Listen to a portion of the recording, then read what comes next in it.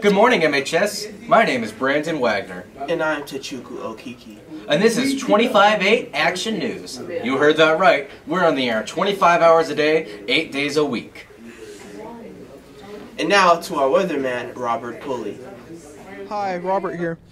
The Monday and Tuesday of next week, we should be expecting scattered showers.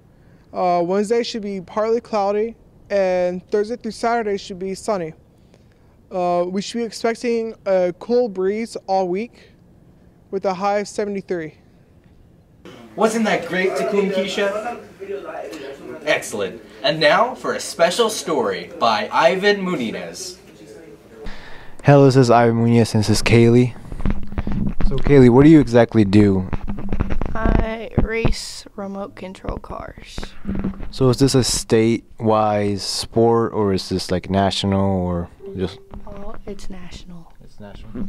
It's national. Have you won any trophies lately? Yes, I won a second place trophy when I went to Oklahoma. And I won a 5th place trophy when I went to Louisiana. So at what age did you start this hobby of yours? I started at 11 years old. 11? How small are these race cars of yours? They can go from about 1.5 pounds to about 20 pounds. So like, it can go from like this to like that. So they're pretty big, and they can go itty bitty, however little you want them to go. Is there a lot of competition? Oh yes, the guys there, it's crazy because when they get beat by a girl, they throw tantrums. It's hilarious. It's fun though.